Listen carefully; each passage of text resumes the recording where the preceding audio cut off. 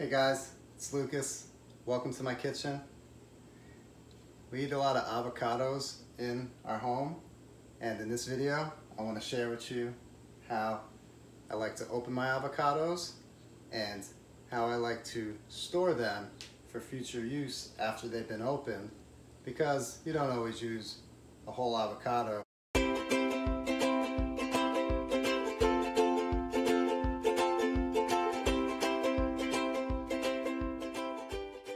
So the first thing we're going to do is we're going to make sure we have a nice ripe avocado. This one was green about 4 days ago, I'd say. You can see there's no more green. It's not super soft, it's still pretty firm, but it's dark. And this piece comes out really easily. I'm going to do, take our knife, make sure you have a nice sharp knife, and we're going to go right down where the pit was, right in the middle, and then it's going to hit the pit right here, and that's what you want. You want it to hit the pit right in the middle and then roll it around on the pit until you come back to the other side, all the way around. Now we're just going to open up that avocado. Perfect. Now the half that I want to store is going to be the half that still has the pit in it, because the pit will help keep it fresh, will help keep that inside part of the avocado from turning brown. I'm just going to put this half with the pit aside, and I'm going to show you how we take this good meat out of this avocado. Do it with a spoon. There's a lot of different ways you can do it, but this is the way that I like to do it. So we just put it right up against the skin like so. Go all the way around it. Make sure you have a nice big spoon. Comes out nice and easy, and then we flip it over. So now I can check to look for any brown spots right here. And any little brown spots I see, I'm just going to scrape away with the spoon, cut down into it like so, and discard of it.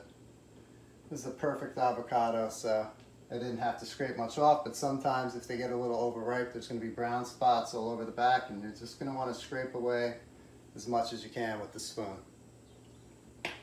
And then just make some nice slices for your sandwich with the knife at this point, like so. And you're good to go. Now for storing this avocado, what I like to do is I like to wrap it in aluminum foil, like I did with this one right here, with the pit still inside. Or you can use this beeswax wrap. I'll leave a link to this below if you want to check it out. It's a more eco-friendly, reusable option than the aluminum foil, because the aluminum foil, I'm just going to recycle it. I don't like to use plastic wrap. I know a lot of people will wrap them in plastic wrap, but trying to use a lot less plastic these days. So beeswax wrap, aluminum foil is the way to go. So I'm just going to wrap it right around the pit, right up against the meat. Try to get out as much air as you can. And then this will store in the fridge for a couple of days like this. And it's going to get a little brown on top, but I'm going to show you what we do with that. So this avocado I cut open yesterday, and let's open it up and see what it looks like.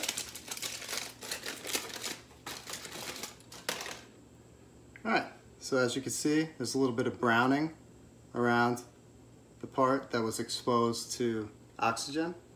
And what we're going to do is we're just going to take our knife and we're going to cut right down, just like we did with the whole avocado, and go right up against that pit and come all the way around and take this layer off. So I'm going to start right up here.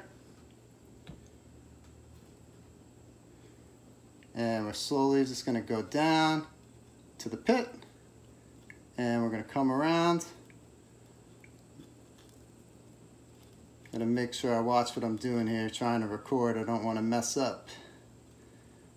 Come all the way around, like so. And then we'll just take that layer off.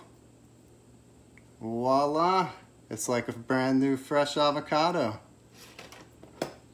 What we do next is we just hit the pit with the knife, wiggle it around a little back and forth until that pit loosens up and comes out. And we dispose of the pit.